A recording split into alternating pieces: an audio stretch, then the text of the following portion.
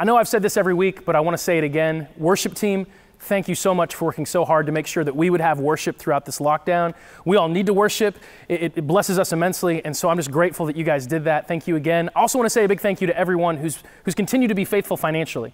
I know right now that takes extra faith. Times are tough. I also know a lot of us might really want to, but we just can't right now. And if that's your situation, man, you shouldn't feel bad at all. In fact, if anything, we want to be able to help you in any way. But for those of us who can, there's never been a more important time for us to give. Right now, the needs are simply greater than they've ever been before. And guess where people are coming when they have needs? They're coming to the church. Because you guys are giving, we're able to say yes to those needs. We've actually been able to meet needs in ways that we've never been able to before. We're being able to be really creative, and we're supporting our ministry partners, our local ministry partners, like never before. It's exciting, it's awesome, God's using it, but you guys are the ones that are responding, and I just want to say thank you, and also I'm really proud of what our church is doing in this season. I love you guys. Keep it up. Okay, we're going to continue a conversation that we started last Sunday called Never Going Back. And since we're talking about where we're going, I thought it might be fun this morning if we sort of walked and talked. But before we do that, I want to pray. So pray with me. Lord, thank you so much for this moment. Thank you for this opportunity for us to study who you are and what you do, for us to be prepared for the life that's ahead of us, not just looking back on the life that maybe we feel like we left behind a few months back. I pray, Lord, that you would make the truth of your word really clear to us. Lord, grow us, make us people more ready for what you've got for us in the future. We ask all this in your name, Jesus. Amen. Oh, and Lord, also we pray for Zach, our cameraman, because he's about to walk backwards for a while. Just, keep him safe. Amen. So I said last Sunday that nostalgia is a really powerful thing.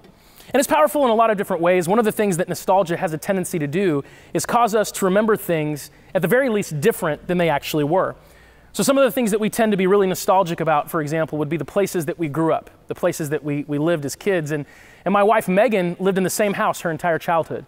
In fact, her parents still live there. So every time we go visit, Megan's going to her childhood home.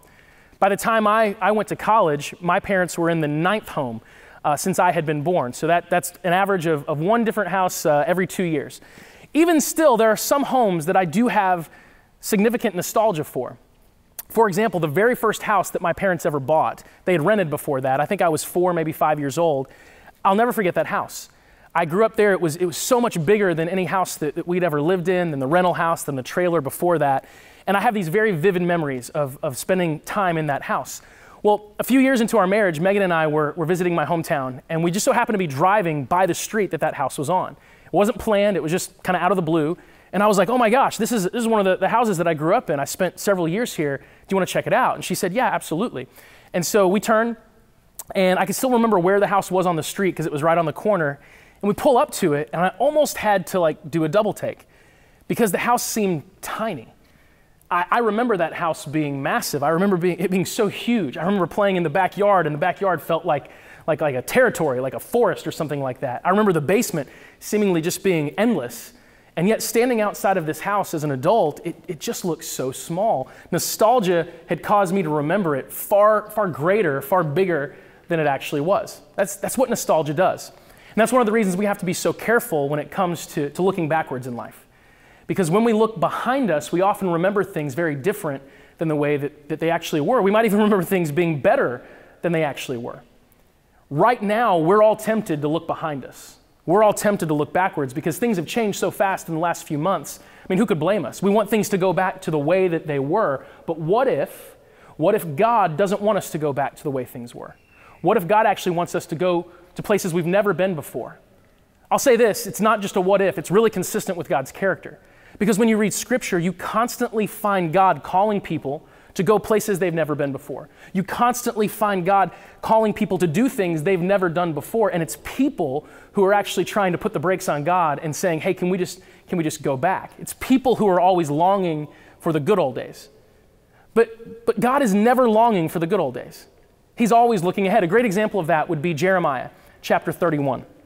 And I'll go ahead and stop for a second and read it. Jeremiah 31, verses 31 through 34. This is something that God says. He says, the day will come, says the Lord, when I will make a new covenant with the people of Israel and Judah. This covenant will not be like the one I made with their ancestors when I took them by the hand and brought them out of the land of Egypt. They broke that covenant, though I love them as a husband loves his wife, says the Lord. But this is the new covenant I will make with the people of Israel on that day.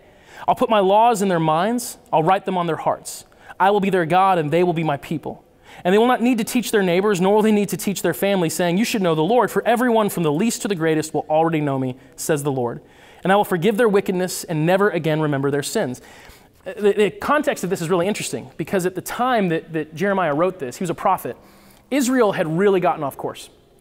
Israel had gone from being kind of faithful to God to being really unfaithful to God. And as a result, things were going really, really poorly. And in the midst of this, God speaks to Jeremiah, and he gives this message to his people, to Israel. But he doesn't say, hey guys, can we go back to the way things were before you guys messed it all up, before you guys got off track? I just want to go back to the good old days when we were walking closely with one another. That's not what God says.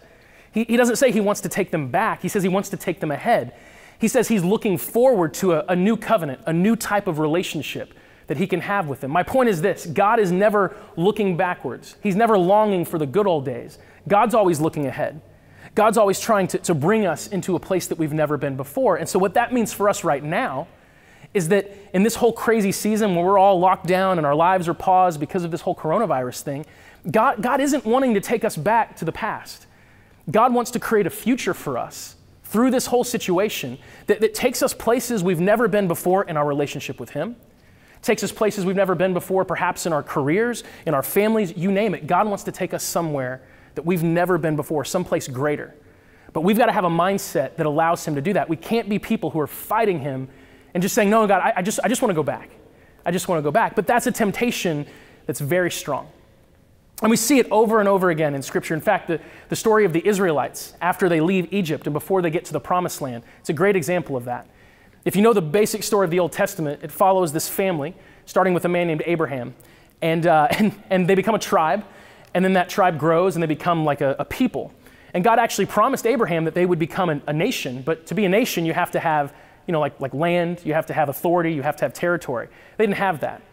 They end up settling in Egypt, and they grow very numerous, so numerous that the Egyptians actually get nervous. And they say, hey, we got to do something about this before they maybe even overtake us.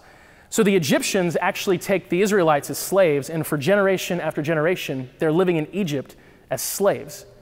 But then God raises up this man named Moses, and Moses leads the people out of slavery in Egypt, and he's taking them to the Promised Land, this land that God is going to give them, where they will become the nation that He promised that they would be. In order to get to the Promised Land, though, they have to go through some wilderness. When we think wilderness where we live, we tend to think like woods, forests. That's not what the wilderness was. It was basically a desert. They've got to go through the wilderness to get to the Promised Land. And the wilderness, as you can imagine, was was difficult. It was hard.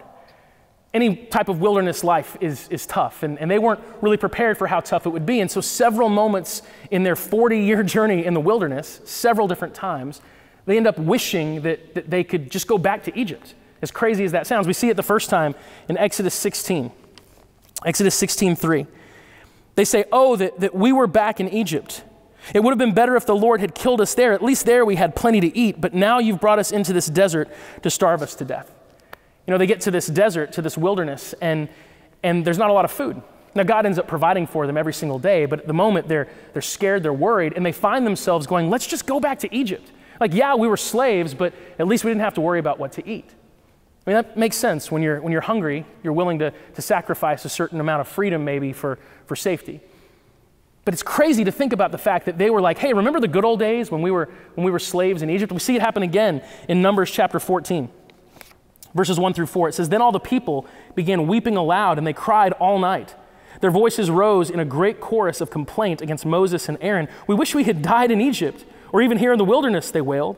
Why is the Lord taking us to this country only to have us die in battle? Our wives and little ones will be carried off as slaves.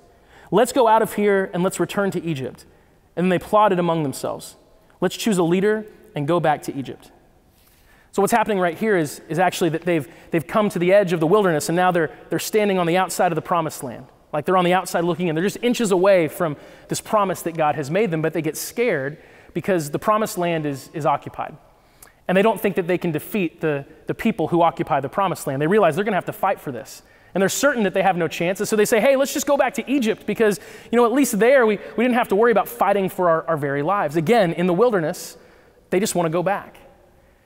This is so relevant to us right now because the truth of the matter is we're in the wilderness right now. All of us are in some type of wilderness. Our normal lives have been interrupted. This is hard.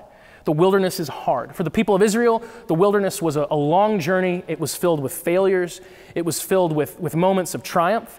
It was filled with detours, times where they thought they were going to have a short journey, and it ended up being a long journey. There were setbacks galore. The wilderness, it's difficult. And it has this way of bringing you face to face with some of your biggest issues. But the people of Israel, fortunately, never go back. They never go back to Egypt. They wanted to go back to Egypt. They were tempted to go back to Egypt. They even found themselves looking back with some sense of nostalgia, believe it or not, even though they were slaves. They longed to go backwards because they were afraid, because they were overwhelmed, whatever it might be. But thankfully, God didn't let them go backwards. Thankfully, God said, no, you're going to move forward. I'm going to lead you forward. And they end up getting to the promised land. It takes a lot longer than they thought. You know, maybe they were thinking a couple months. It was like 40 years. It's a long time in the wilderness. But they get there. That's the point. They arrive at their destination. They make it to the promised land. Here's what I want us to understand this morning. There's no such thing as a promised land that doesn't have a wilderness in front of it. It's just the way life works. There's no such thing as an amazing experience and an amazing breakthrough that doesn't have some hardship in front of it. Right now, we're going through the hardship. Right now, we're going through the wilderness. But here's the deal. The wilderness will end, and God's promises stand. And all of us have an opportunity right now to kind of plant a flag in the ground and say, you know what? I'm not turning back. Maybe the life before all this happened was good, and I'm not saying it wasn't. Like, I'm sure most of us are probably like, no, my life was pretty good a few months ago. I'd like to go back to that. But let me ask a question. Was it as good as it could have been? Was your life like at its peak? Is there any more goodness? Is there any more that your life could have been just a few months ago? And if the answer is yes, then just trust that means God has more for you. Because look, we have a God who's all about giving us more. Ephesians 3:20 says God can do infinitely more than we can even imagine, than we could even think to ask. You think about the people of Israel in the wilderness, and their mindset is almost like, man, at least back in Egypt, we knew what we were getting into every day. But you will never hear God speak in at least terms. When you read Scripture, you never hear God say something like, hey, if you stick with me, at least you'll know this. That's not our God. Our God says, hey, do you have any idea how much more I want to bless you with? Jesus said that even sinful, normal parents, like all of us who have kids, know how to give good gifts to our children. How much more does our Heavenly Father want to give good things to us? We don't have an at least God. We have a how much more God, which means that we should be extremely, extremely hopeful about what's ahead. Yes, the past just a few months ago might have been good, but could absolutely be better, and God wants to lead us into that better place. I believe it with all of my heart that God wants to use this season in our lives, difficult as it may be, to be like a line in the sand, and we can look back at our lives maybe years from now with thankfulness, saying, you know what, that was really hard, but man, God used it to change me. God used it to give me a brand new perspective, and I was more ready after that season for the life God wanted me to have than I was before it. That's the desire. We don't want to go backwards, we want to go forwards. We're going to jump back up on stage, and I've got a few takeaways, something practical I think that will help all of us sort of take this story, take all these concepts, and put it into practice. That's what practical things are supposed to be helpful for. Three specific takeaways. Number one, we kind of talked about it a few seconds ago, but I'll put it this way. The best is never behind you. The best is never behind. That's kind of what nostalgia wants us to believe, right? That the best is back there somewhere. The good old days, right? The best is behind, and everything from here on out, it's not as good as what's ahead. That's a lie. When you live with God, the best is always ahead of you. The best is always ahead. Look, even if you're like 85 years old and watching this, the best is ahead of you, not behind you. Why? Because, believe it or not, this life, this earth as we know it, it's not even ultimately our home. God has prepared something even greater for us when this life is done. We see that, for example, in Hebrews. Hebrews chapter 11, verses 13 through 16.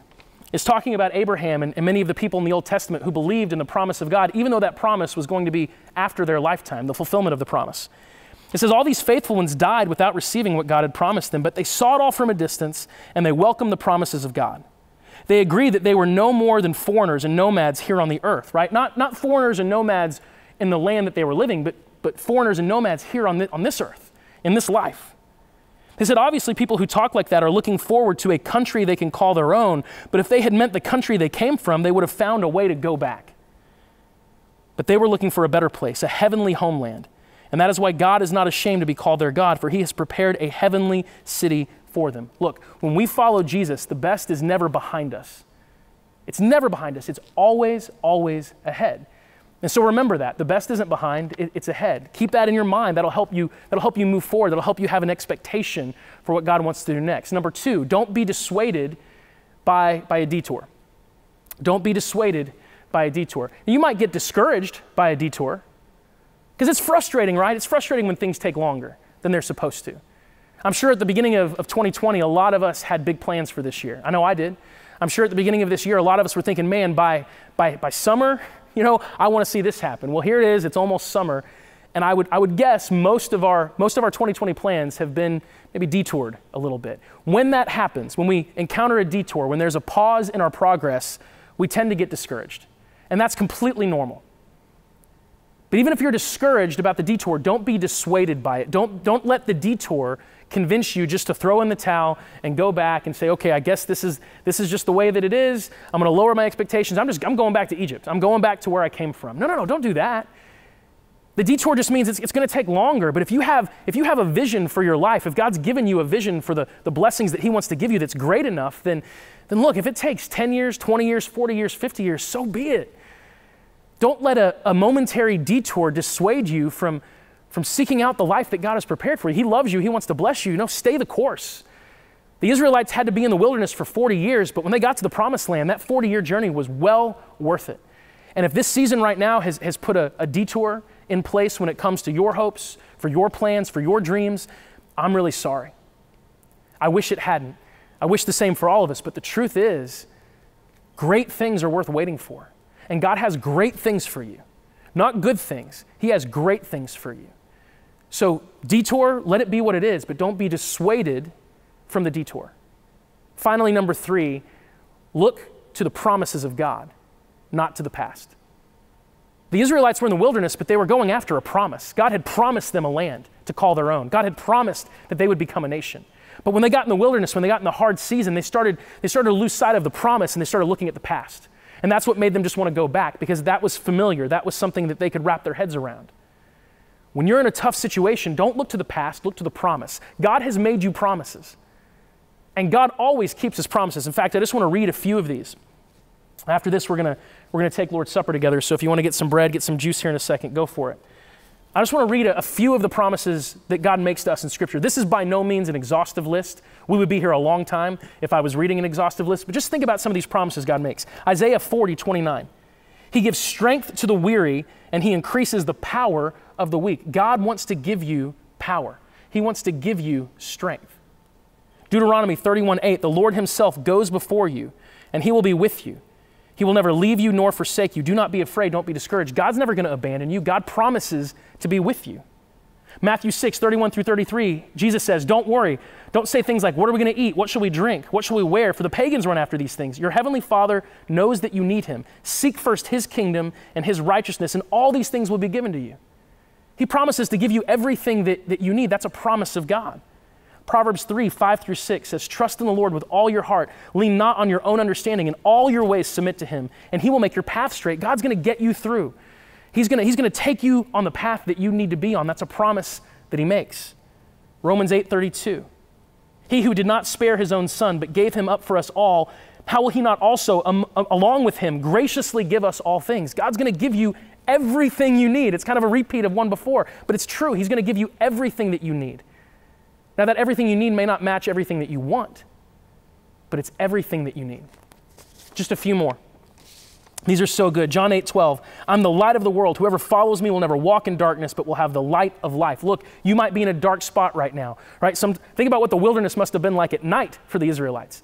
But God, Jesus himself, will be the light that gets you through it. That's a promise. He will light up your path even when it's dark. Jeremiah 29:12. Not 29:11, that's a popular one. 29:12 is really good too. Then you will call on me and come and pray to me, and I will listen to you. Think about that. God promises to listen to you. Trust that. Pray. Let him know what you need right now, and he's going to listen to you. He's going to hear you out. It's a promise that he makes. I'm going to finish with this one, Romans 10, 9 through 10. And this is a big one, especially, by the way, if you're watching this and you're like, I don't know if I've really decided to follow Jesus or not yet. I'm still figuring this whole thing out. Listen to the promise that he makes to you. If you declare with your mouth Jesus is Lord and believe in your heart that God raised him from the dead, you will be saved. For it is with your heart that you believe and are justified. It's with your mouth that you profess your faith and are saved. Look, salvation basically means total forgiveness, complete and total mercy, grace, meaning that you get what you don't even deserve. You get a restored relationship with God. You get to live life as one of God's very own sons and daughters, because Scripture says when you put your faith in Jesus, God adopts you as his very own. You get to live that life. That's what salvation is. It's a whole lot more. It would take us a long time to encapsulate all that goes with salvation. But the promise is that if you just put your faith in Jesus, you will be saved. God will be with you in a way that you've never experienced before. And I want you to know right now, if you're kind of in the wilderness and you don't know what to do, if you're realizing right now that maybe you're not equipped to get yourself out of this or to navigate life in a season like right now, God is absolutely here for you. He loves you. He's already given the life of his son just so he can know you. And all it means for you is to accept him, to put your faith in him, to say, you know what, I believe. I don't even know what that all means. I don't even know how to live that out, but I believe. If you're ready to do that, if you're ready to give your life to Jesus, do us a favor. Just text the word ready. R-E-A-D-Y. Almost spelled it wrong. R-E-A-D-Y. Text the word ready to the number that you see on the screen. And what we're going to do is we're just going to reach out to you.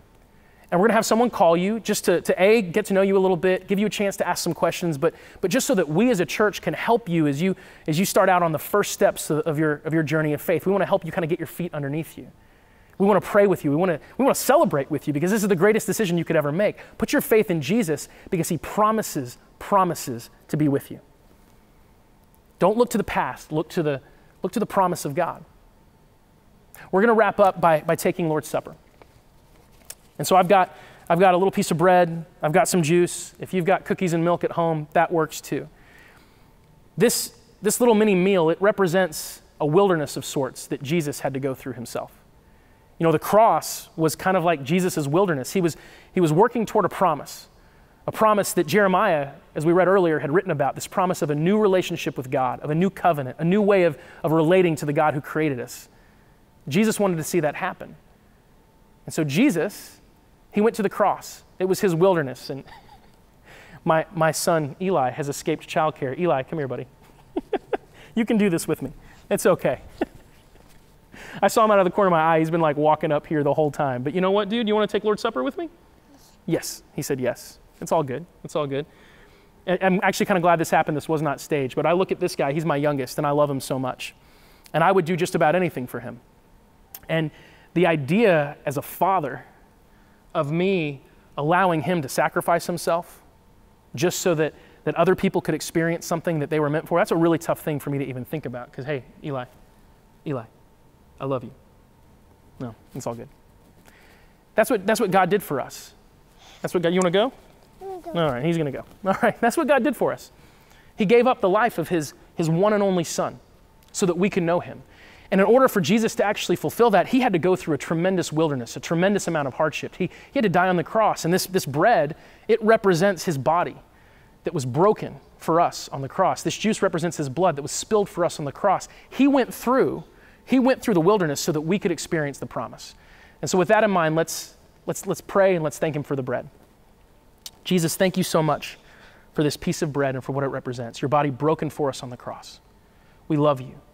We need you. Thank you, Lord, that we get to experience the promise of a restored relationship with you because of what Jesus did for us. Jesus, thank you.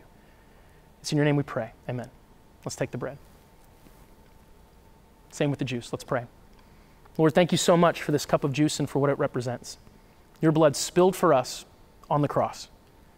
You went through the wilderness so that we could inhabit the promised land, the promise of a restored, right relationship with you, where we could just know that we're loved, know that we're forgiven, not even have to think about it, Lord, and we're grateful for that. Thank you for all you've done. It's in your name we pray. Amen. Well, guys, thank you so much for joining us this morning.